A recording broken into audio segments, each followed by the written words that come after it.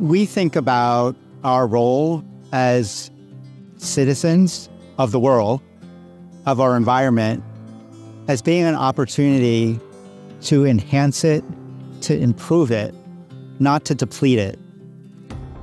The project is a 2-story environmental centered classroom building. It's a net zero goal.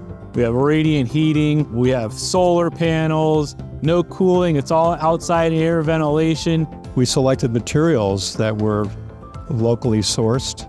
Beyond that, I think it was just keeping finishes really simple and straightforward and easily maintainable. And our goal here is to make a building that not only is zero emissions, but also reduces maintenance, reduces energy cost. It's the win-win-win that we talk about in sustainable design that we were trying to do here at the Nueva School.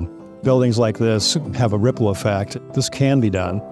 And it's not easy, but it's not impossible. Well, this is a school community that's really committed to certain ideals. And one of them is to ensure we live in the greenest world we can. Whether it is considering our usage or hopefully our divestment at some point in fossil fuels or some version of that.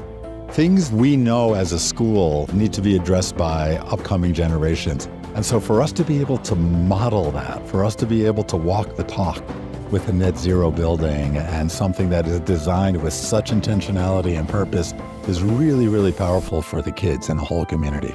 We have pre-K working with 12th graders and everyone in between. They're learning about different sustainability initiatives and climate change, and they take that home and share it with their parents and then take it to their greater community. What they've learned, they're taking and spreading this information out.